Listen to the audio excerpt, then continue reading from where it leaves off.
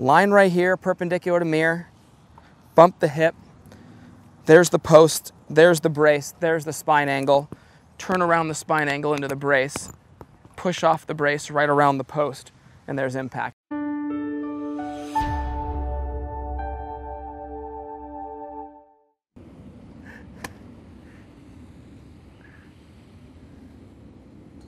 You can see the shot shape come back though, right?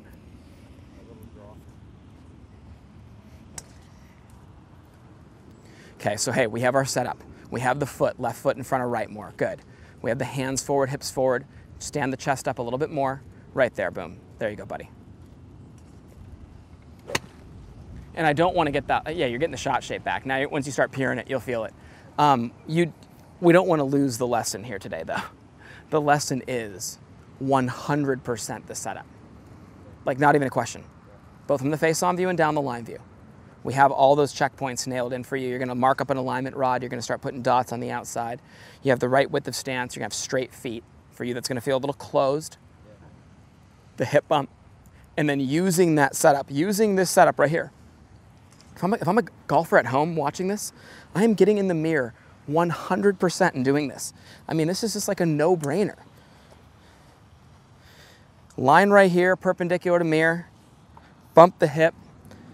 There's the post, there's the brace, there's the spine angle. Turn around the spine angle into the brace.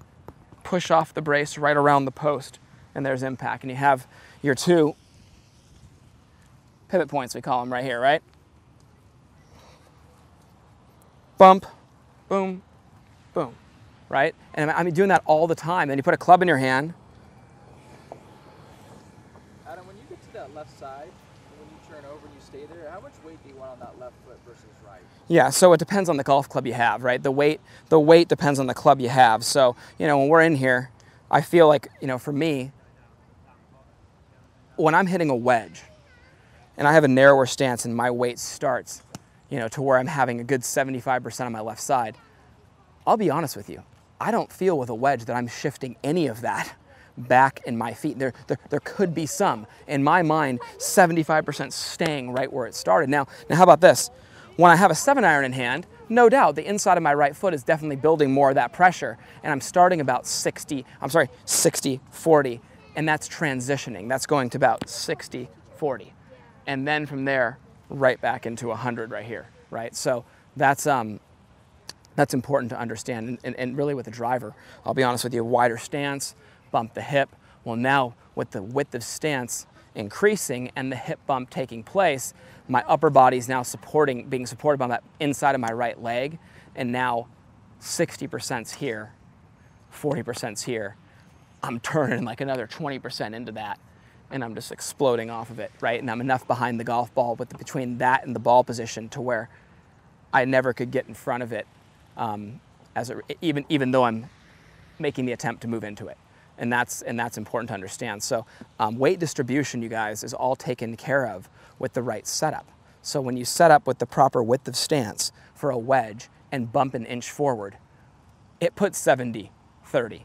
You have the right width stance, inch hip bump, whoa, it puts 60, 40. Then you get the driver out, bump an inch forward, and you feel it literally 60, now 40. So that's taken care of. And pretty much if you had to ask me what it feels like, based upon what it actually is, what it feels like is it feels like I load another 20% into my right side as my chest just turns over that right side.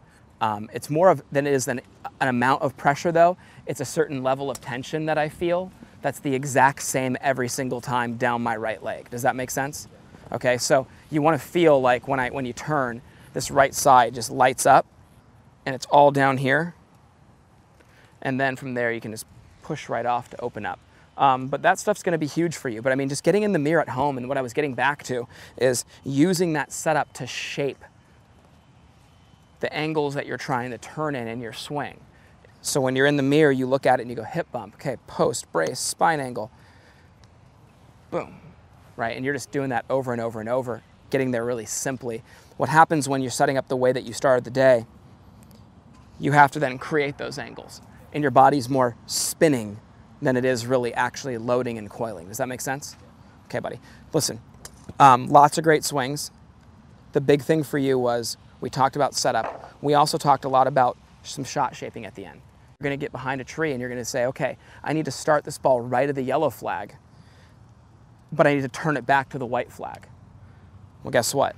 There needs to be a process we go through to make that happen. I aim out right of that flag. My club face is turning over to the white flag, and watch. Around that flag, back to that flag. Ooh, right?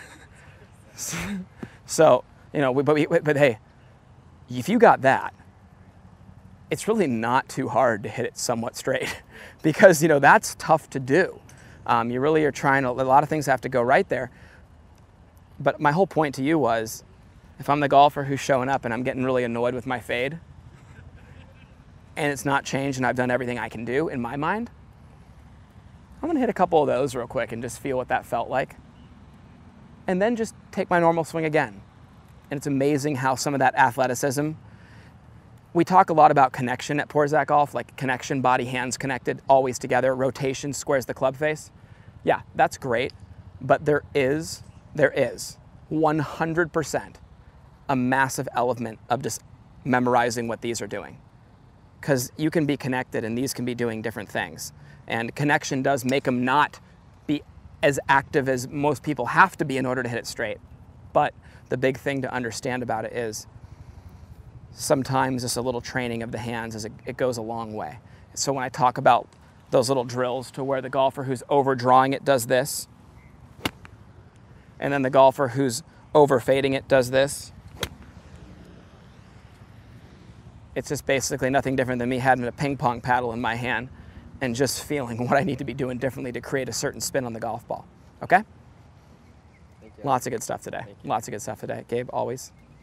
Thank you guys so much for watching our video.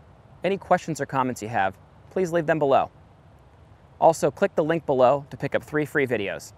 We appreciate you guys. Enjoy our channel.